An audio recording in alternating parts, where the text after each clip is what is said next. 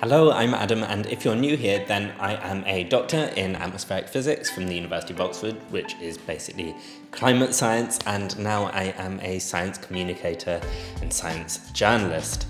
I genuinely believe that talking about climate change is one of the most important things we can do to stop it. The louder the volume of the conversation about climate change, the clearer it is to politicians that they need to do something to stop it. And a lot of celebrities have taken that to heart, using their huge platforms to try and raise the issue of climate change. Now, some of them do a better job on that than others, and so today I'm going to break down five celebrity takes on climate change, explain maybe what they're trying to get at, and give them a grade for their performance.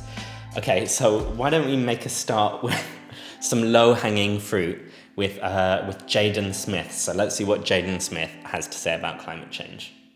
This next song is really important to me because as I've just been getting older and older, I'm just feeling the summers have just been getting hotter and hotter and hotter and hotter and warmer and warmer and warmer. And this is something that we really need to pay attention to as a community and be aware and know that these have been the hottest summers ever recorded in human history. And we have to know that. And we have to understand our environmental impact on this earth and really make a difference. Summertime is meant to fall in love. Okay, so that's Jaden Smith's effort to talk about climate change seriously. It really sounds like he's someone who's not done the homework at all. For one thing, it's not even clear when he's saying it's getting hotter and hotter and warmer, whether he's suggesting that's a bad thing or not. It's like he's heard of global warming, but no one's told him that it's something that's bad or something to be celebrated. The only thing he says is that people should be more aware. He doesn't tell them aware of what or what they should do. This was at a climate rally as well, so I'm pretty sure people were aware already. The only thing you could say was a bit scientific about that was he's saying these last summers have been the hottest we've ever seen. That video was recorded in 2019, I think, and at that point, the last 4 summers globally were the hottest summers globally ever recorded. I would be tempted to give him an F though for this performance because it really seems like he didn't bother to do his homework. I do find the song Summertime in Paris to be quite a bop though, and so that pushes him up just a little bit. We're going to give Jaden a D- for that effort. Next up we have, okay, very big change in tone. Now we have Harrison Ford. Okay, let's see what Harrison has to say. Because today, the destruction of nature accounts for more global emissions than all the cars and trucks in the world. Okay, I don't think this is true. In terms of the emissions from land use change versus the emissions from road traffic, the sources I've checked suggest that road traffic emits more than land use changes. Now, those are difficult things to quantify. The emissions from land use changes have a lot of uncertainty in them. You know, it's not just like counting emissions coming from an exhaust or from a power plant. But I think taken at face value, it's not quite true what he's saying. But at the same time, emissions from land use changes are very significant and often not spoken about. So I am pleased he's speaking about them. We can put solar panels on every house. We can turn every car into an electric vehicle. But as long as Sumatra burns, we will have failed. Now, I guess I think that's true, right? So in order to stop climate change, we need to get to net zero emissions. So overall, humanity emitting 0 greenhouse gases. So we can be emitting some, so long as we have some things which offset that to absorb it. That means if we fix everything, like we have solar panels, we have electric cars, but we're still removing trees, we're still having these land use changes which emit greenhouse gases, then yes, the world will still be warming. Okay, let's see what he says next. It is, at this time, the only feasible solution for absorbing carbon on a global scale. Okay, so here he's saying that protecting and restoring forests is the only solution to absorbing carbon dioxide on large scales. I guess I would say this is true. So there are different ideas for absorbing carbon dioxide on large scales.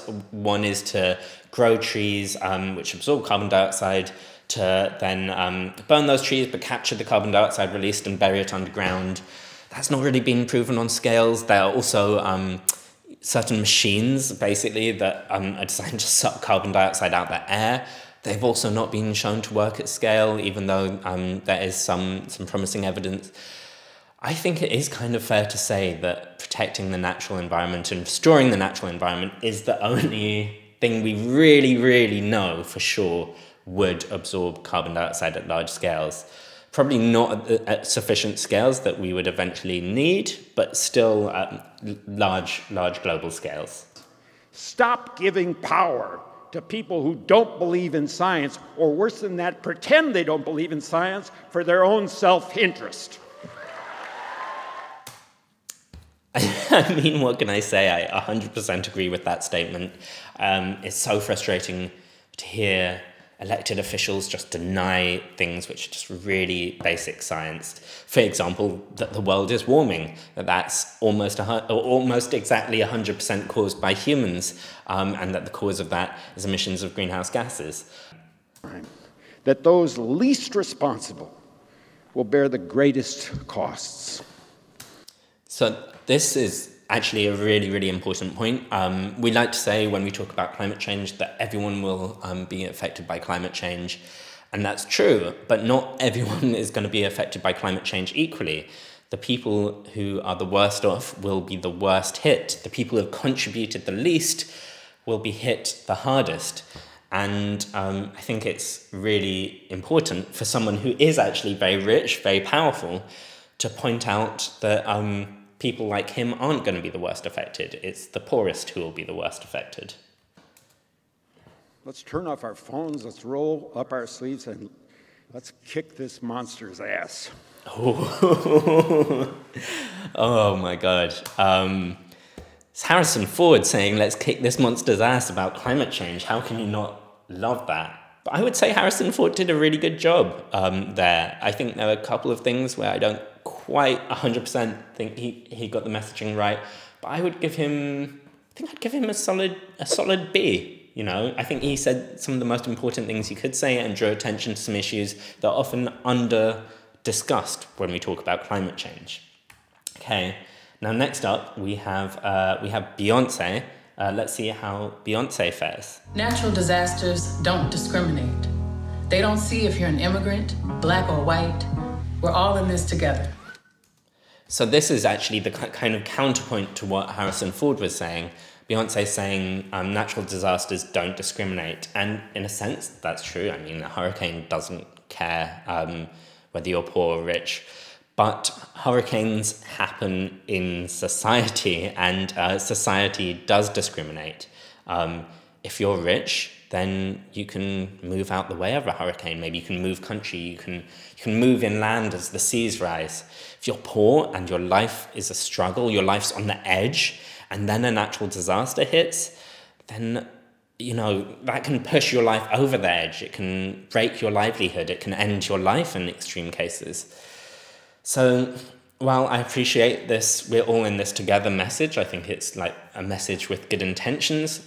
Ultimately, I think it's more truthful to say what Harrison Ford said, which is the poorest will be hit the hardest. The effects of climate change are playing out around the world every day. Just this past week, we've seen devastation from the monsoon in India, an 8.1 earthquake in Mexico, and multiple catastrophic hurricanes. Okay, so on the one hand, I think it's really important to draw the link between climate change and extreme weather events, and that's something that we're more and more frequently doing. And the language she uses, I think, is really good in that she's not saying that climate change caused these events. It's just the implication that climate change was an influence on these events, which is absolutely the case. That climate change influences these kinds of events in general, but One of those events could not be influenced, as far as I'm aware, by climate change, and that, of course, is earthquakes. I don't know of any mechanism by which climate change would influence earthquakes. So although earthquakes can't be caused by climate change, tsunamis can be made worse by climate change. Still, though, I don't think what Beyoncé was saying was about tsunamis.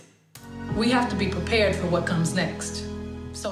Okay, and then just that very short snippet, we have to be prepared for what comes next. I really like that. I think often we say things like, oh, this is the new normal. This is what climate change has done, as if kind of this is the end of the story, but absolutely not. As long as we keep on emitting greenhouse gases, we keep making the world warmer, and we keep making these natural disasters more frequent and more severe.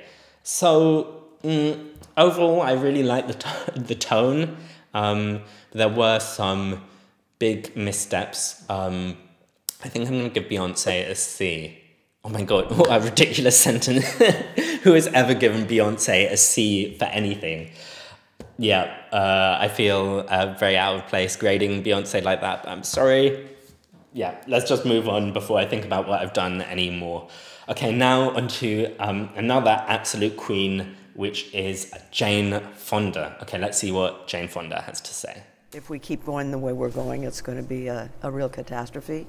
This is not Jane Fonda saying that. You know, what do I know? It's 99% of climate scientists and NASA and even the World Bank are saying we have to do something or it's going to be a huge catastrophe. And okay, so here Jane Fonda is talking about the consensus among scientists on climate change, which certainly is very high.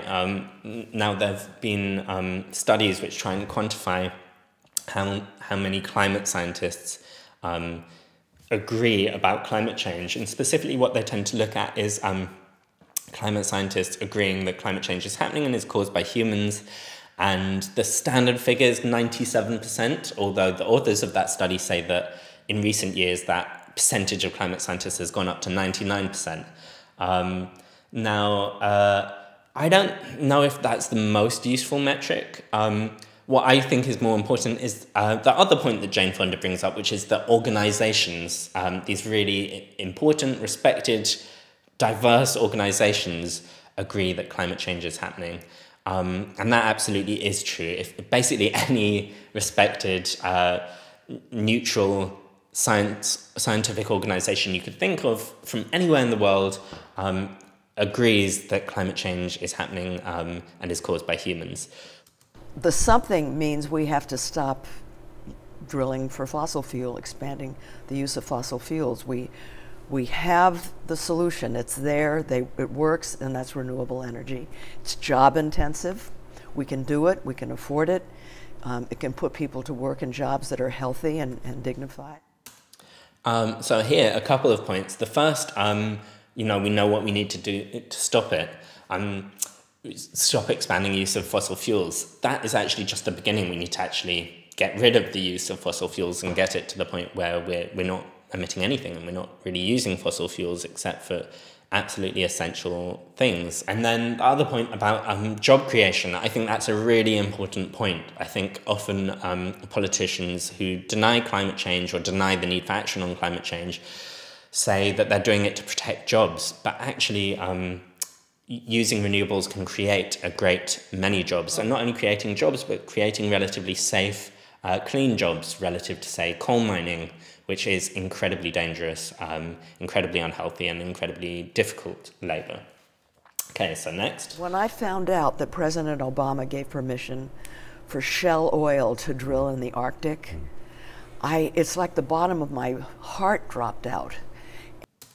Now, I think this is really great and really important. I think there's often this attitude that, especially in America, that, the Republicans are bad on climate change and the Democrats are good on climate change, and certainly the Republicans are terrible on climate change and the Democrats are better. But Obama certainly did some bad things when it came to climate change. He certainly pushed the access to fossil fuels really hard. He's someone who talks a really good talk. He says, you know, how much he cares about climate change, how big an issue it is. And then the actions often don't really match up with that.